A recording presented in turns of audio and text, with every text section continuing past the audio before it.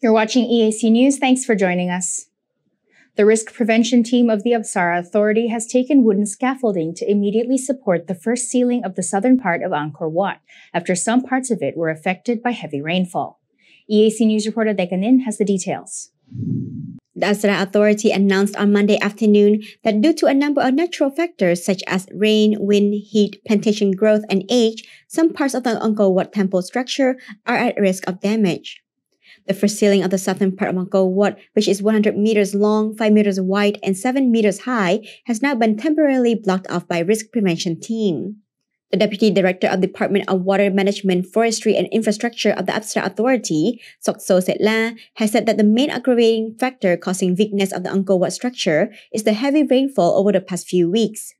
He said, in the last 2 to 3 weeks, it has been raining heavily and water is pouring into all parts of the first ceiling in the southern part of Angkor Wat, affecting the foundation, causing parts of the ceiling to move, the walls to lift, and the beams to begin to separate. He further added, due to this problem, the risk prevention team has taken some wooden scaffolding to immediately provide temporary relief to the structure while awaiting the recommendation of the ICC Angkor Committee on what to do next.